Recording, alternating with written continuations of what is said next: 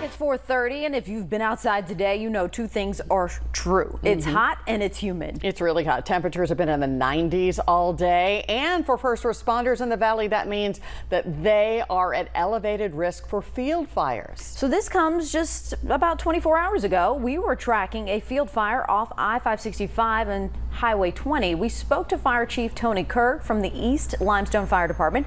He says during the hot summer months, it's almost impossible for crews to safely fight those flames without getting dehydrated.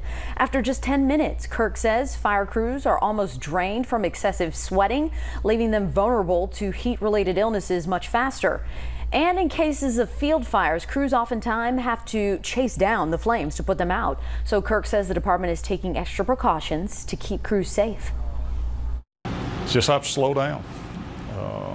I know it's extinguishing fires is a fast-paced business, but you have to pace yourself and know your limitations. The gear that we have to wear, our turnout gear, it's like putting on a snowsuit and going out here in this heat. For more details on how local firefighters are staying safe this summer, check out our website at WAFF.com.